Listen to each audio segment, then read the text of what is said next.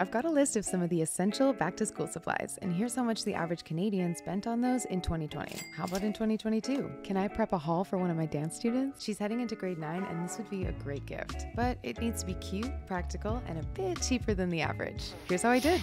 First up, notebooks, $11. Binders, $32. Dividers, $11. Writing supplies, sticky notes, eraser, sharpener, $31. Pencil case, $8.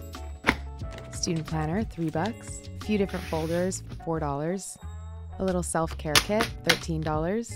Snacks and tissues, $7. The total was about $120. Not bad if I do say so myself. I had to hunt a bit, but I found some cute stuff for affordable prices. I threw in some Street Sense merch too. How'd I do? What did I miss?